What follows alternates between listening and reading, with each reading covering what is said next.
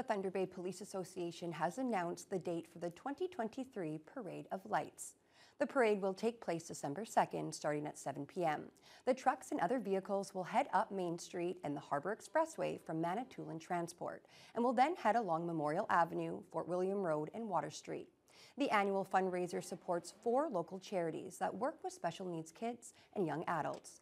Parade of Lights Chair Greg Stevenson says they hope to exceed last year's fundraising total of $45,600. With the government, sometimes they're not as funding as much as they used to.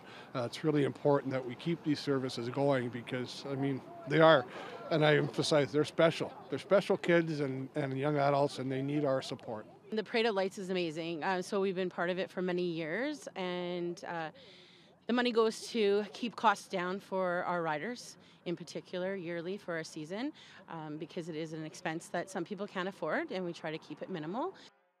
The parade this year will also feature a quieter sensory-friendly area towards the ends of the parade route between Queen and Water Streets on Fort William Road.